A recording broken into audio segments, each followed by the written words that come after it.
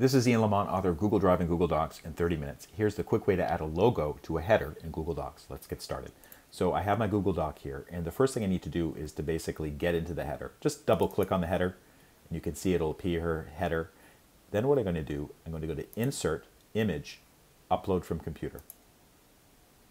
And I have a subfolder with some image assets in it, and I want this one right here, Lean Media Logo BW 600 by 274. So that tells me some information about it, how big it is.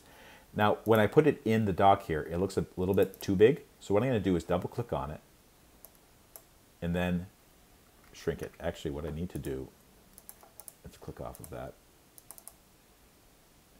It has like a blue outline with these little blue dots around it, or blue squares. I'm going to grab it and then start to shrink it.